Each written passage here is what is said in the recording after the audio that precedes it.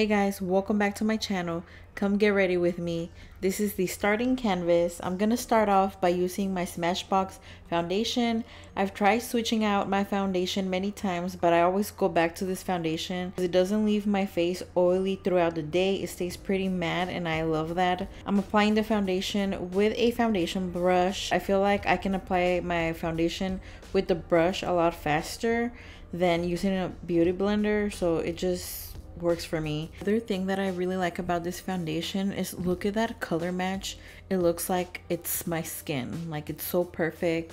I apply this all over, including on my eyelids. I don't even use eyeshadow primer at this point. I just use foundation and concealer. The only downside about this foundation is that I could only get it on the Smashbox website. I never used to wear concealer, but when I got my engagement pictures taken, I hired a makeup artist and she introduced me to this NARS concealer, so I got into it. So now I'm into concealer. I like blending it out with a beauty blender. I try using a brush, but I don't like how that blends out. It doesn't blend it out as evenly as the beauty blender does.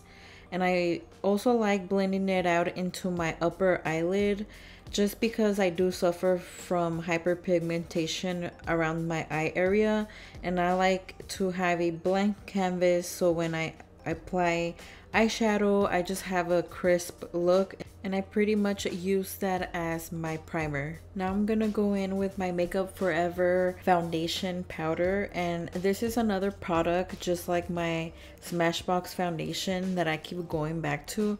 I've been using this product for years and I just love it. I use this to set the foundation and the concealer in place, and I just use it all over my face, under my eyes, and on my eyelids. For a while I was using the Haus Labs translucent powder to set everything in place, but I prefer to use the foundation powder instead of the translucent powder. I feel like this powder foundation gives me a blurring effect and it brings everything together. I got my eyebrows microbladed around 2 years ago now, and my eyebrows are still there. I feel like I don't need to really fill them in, but I still do. So I go in with the NYX pencil and I go in very lightly. As you can see, I don't do much. I just kind of fill in the blanks, or like not even blanks because I don't have any bald spots, but I just kind of make them a little bit darker. This eyebrow pencil is the best eyebrow pencil in the market. Go get one. It's cheap and it's the best. I usually go in with some eyebrow gel, but I didn't do it on camera for whatever reason, but that happens.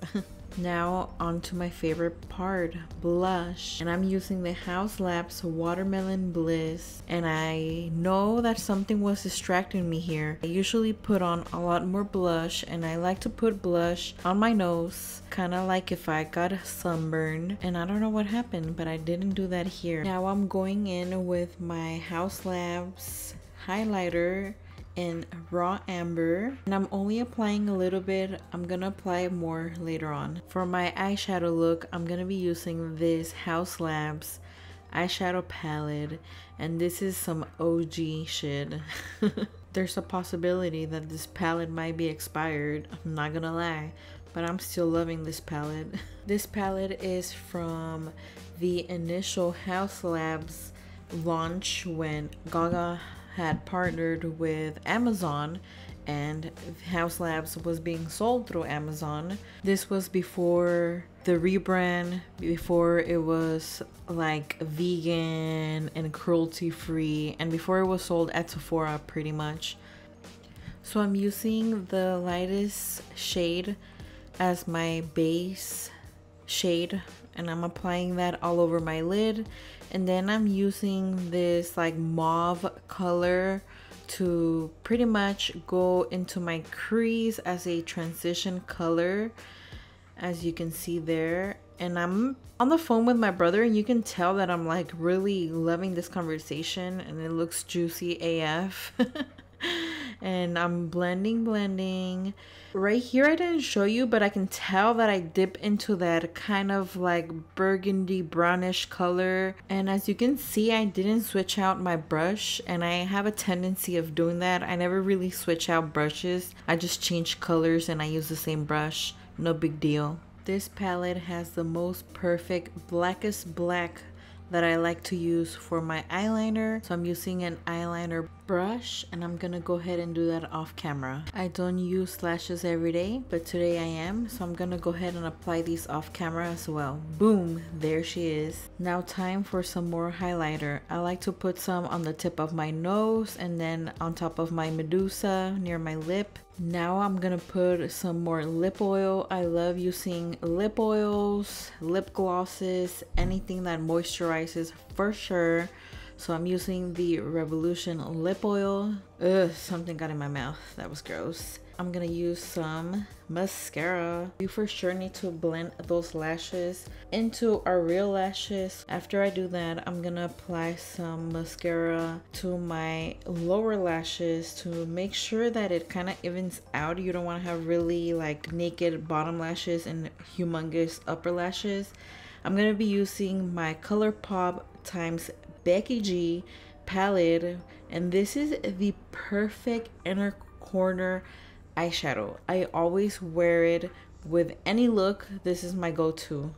It's the perfect color, and I really love this palette. This is another palette that I've had for like forever, so you know what that means, but I'm still using it. I don't even think they have it for sale anymore. So this is the final look. I'm gonna put my hair down. I had just showered here, so my hair looks kind of wet and funny, but it's okay. Look at that color.